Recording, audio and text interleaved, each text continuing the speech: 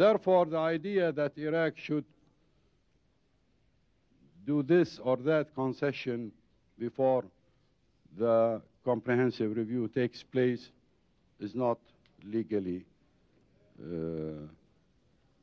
legal, and it's not logical.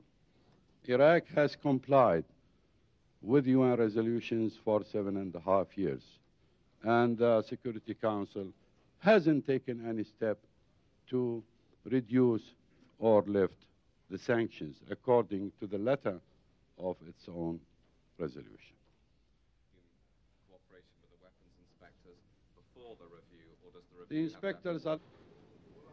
I would like to say that the idea of a comprehensive review is not a reward to be given to Iraq.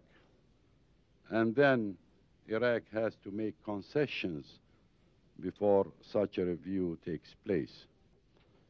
The review is an obligation, a legal and moral obligation.